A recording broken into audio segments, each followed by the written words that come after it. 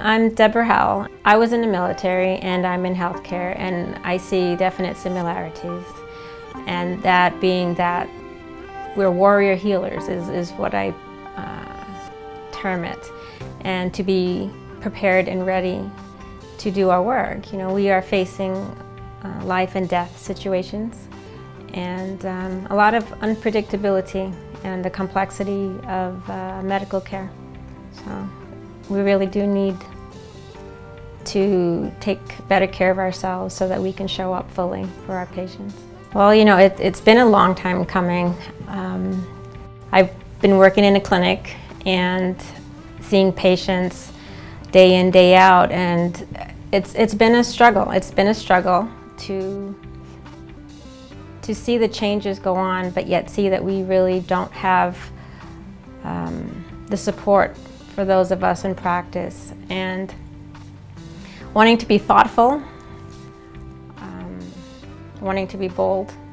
You know, it's taken a lot for me to muster up to this point. So it's time, it's important, and healthcare is necessary for everyone, but also those of us in practice need the support.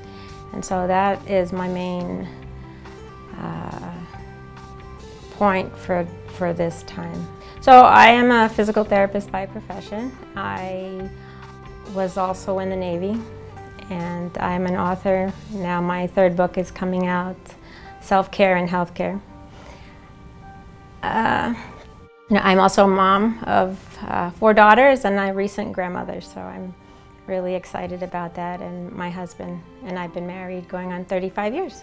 So I've seen a lot in this life, and I'm very passionate, and I love what I do in my line of work as a physical therapist. So I work in an inpatient rehab, really helping people to start over with their lives after traumatic accidents and illnesses, and helping them move forward, you know, inspiring hope and possibility. Well, you know, we have transitioned to electronic medical records for documentation, and I think a big part of patient care is the attention that we give to our patients and the ability to listen and tune into them. And with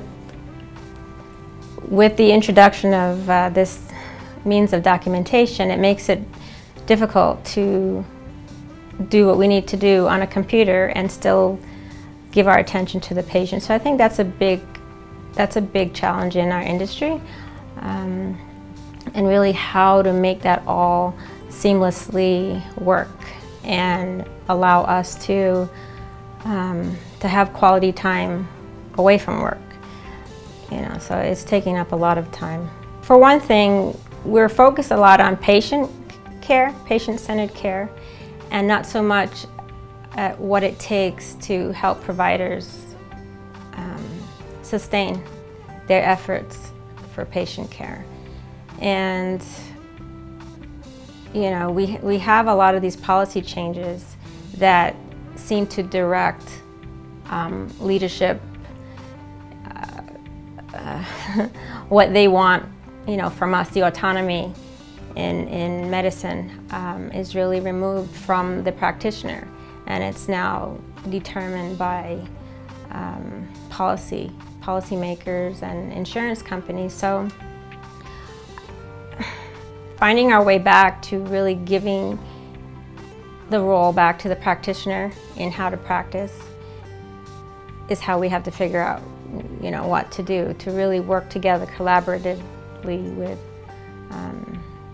those who are making policy and stakeholders in medicine and practitioners. So I mean, it's a dynamic process. So, but I think the main thing is to look at patient and practitioner well-being, not just the patient, but you know, look at the whole, look at everyone involved in this process of delivering care.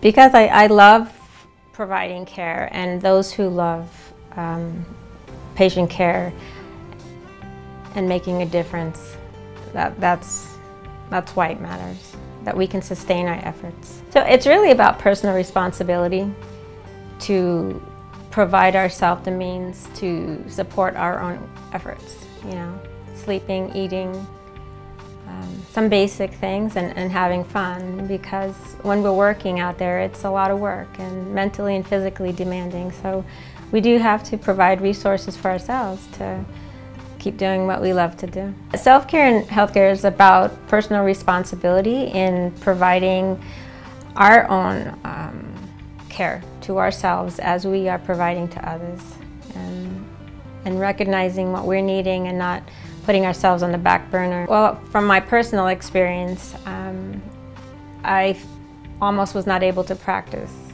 anymore because I had worn myself out. I was burned out. And I still love what I did, but just had to find a better way to go about doing it. So I love meeting folks right where they are, and helping them to be in a place of strength and empowerment, that they can move forward and feel hopeful and also feel peaceful. Because a lot of times when your life has changed, there's not much peace in that sense. So it's a beautiful thing, and feeling that sense of inspirement, being inspired and inspiring our patients, that's a beautiful thing to experience.